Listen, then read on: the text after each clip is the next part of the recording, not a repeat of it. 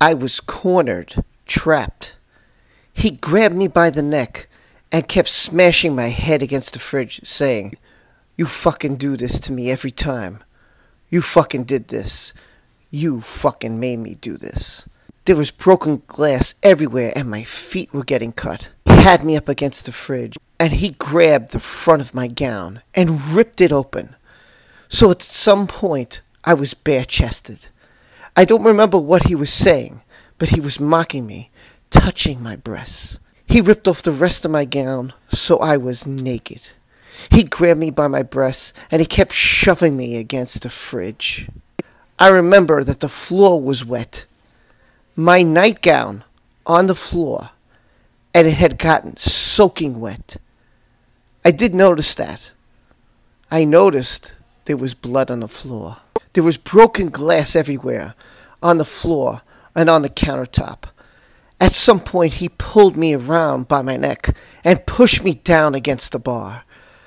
I was against the bar, naked, bent over backwards, my back against the marble. He was pressing so hard on my neck, I couldn't breathe. I was trying to tell him that I couldn't breathe. I remember thinking he was going to kill me in that moment. The floor was wet, and I was slipping. I couldn't get a purchase, and I was kicking my feet trying to stand up, but nothing was catching.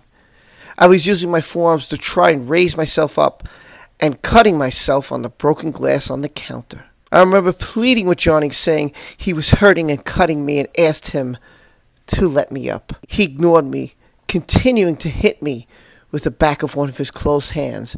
He was screaming at me over and over again. "You ruined my life. I hate you. I'm going to fucking kill you, and I'll fuck your corpse."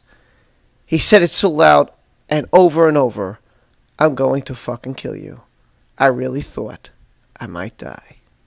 Was this a romance novel that I just read to you? Or maybe it was a porno. Maybe it was someone's story of a kinky night that they had together.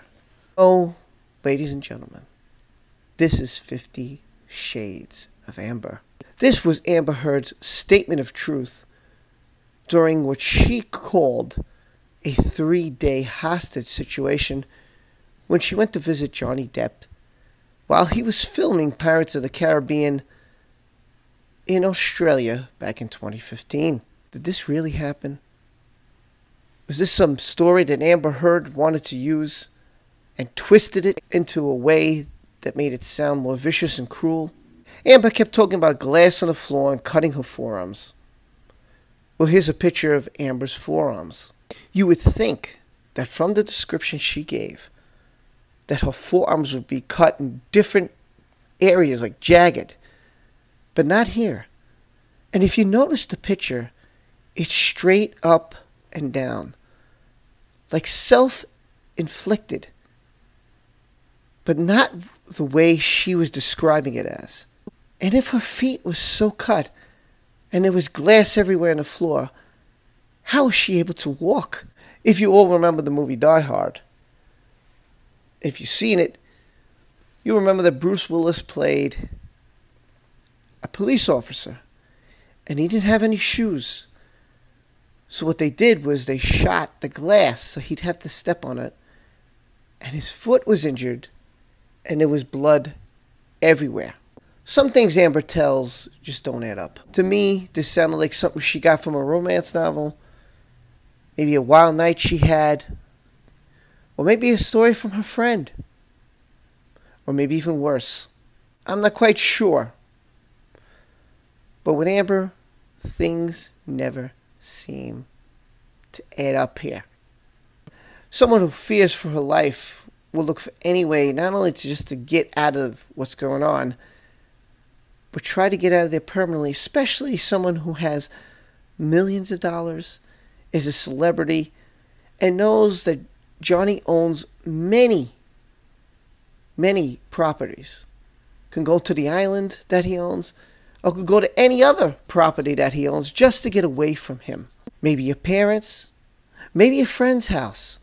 But then again, Johnny was paying for her friends so they could live in LA in his penthouses for free for 4 years. So what do you think of this 50 Shades of Amber story she made up? Don't you think that Amber, she really wanted to escape? There was nothing to hold her back. There was no children in this relationship. She had money.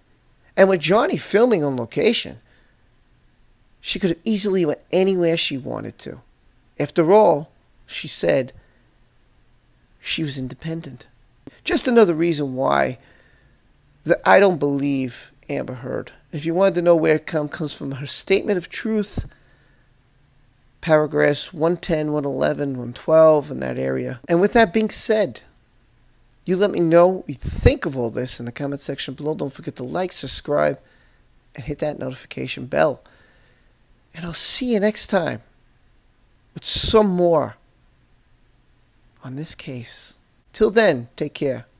Be safe and be well. Thank you for your support.